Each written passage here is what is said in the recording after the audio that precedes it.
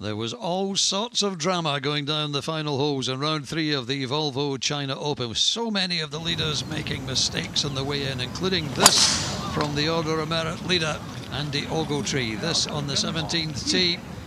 He had a 7 at 15, followed it with a bogey here, and a 72 leaves him back at 7 under par. Eugenio Chacarra was going along beautifully with this birdie at the 13th, but then followed that with bogey, double bogey.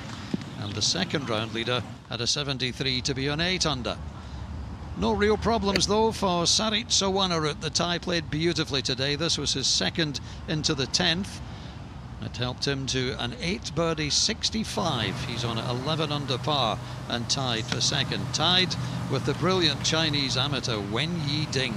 This is second into the 10th. He would hold that for birdie and then played one of the tee shots of the day at the par 3 16th. Setting up another birdie. 6 birdies, just the one drop short, a 67 from Ding.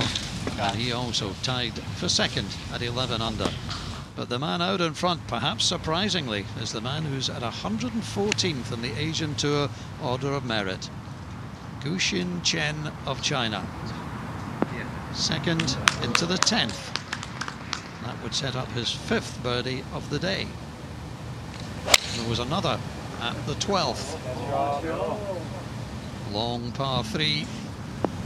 Beautiful tee shot from Chen.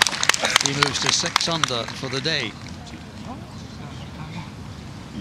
And then at 17, a long putt for birdie. A 66 today for Guxin Chen. He's at 14 under and he leads by 3.